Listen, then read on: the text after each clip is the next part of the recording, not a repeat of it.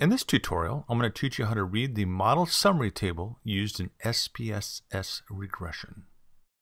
As a reminder, I am building a regression model with grades as my dependent variable, what I'm trying to predict and understand, and absences and SAT scores as the independent variables.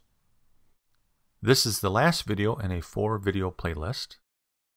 The first video I showed you how to build the regression equation. The second video is how to read the coefficient table. The third video, how to read the ANOVA table. And this video is how to read the model summary table used in SPSS regression. Besides this, the table, I'm going to show you graphically some information as well, how to read some of this as well, or what it means.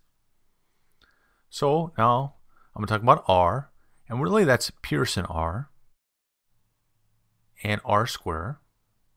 Now, Pearson R 0.965 squared is equal to the R squared of 0.931.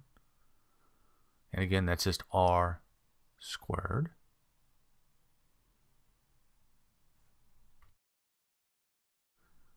The actual R squared can be derived from the ANOVA table, which I discussed in the previous video. I take my regression sum of squares divided by my total sum of squares, and lo and behold, this equals 0.931, which is R squared. And what I'm really doing here is this. For R squared, I'm taking the difference between the regression line and the mean divided by the difference in the actual values to the mean. So I have the estimate minus the mean, each estimate minus the mean value, I sum those up and square it, divided by the actual values minus the mean squared. I'd sum up all those. That's what R squared is. Now, back to the table.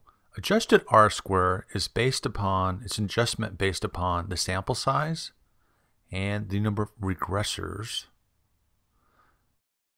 It is pronounced as R bar squared.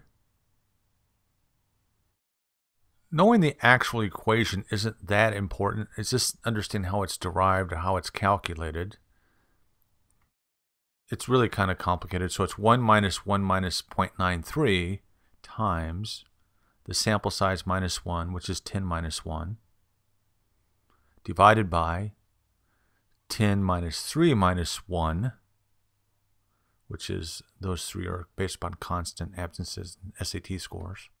And trust me, if you did the math, it would equal to 0.911, which is my adjusted R squared. Again, the actual knowing how to use the equation is not important, just knowing that it's based upon the sample size, an adjustment based upon the sample size and the number of regressors.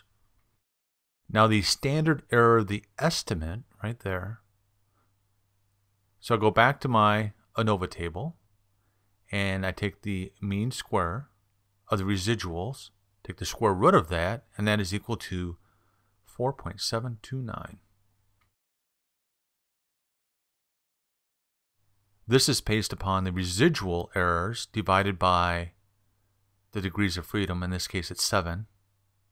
And this is equal to 22.366, if you recall. That's where that number comes from. And I'm just taking the square root of that as well. Visually speaking, I'm taking the actual values, taking those actual values, and I'll plot in my regression line. And these brown dots are my estimated values.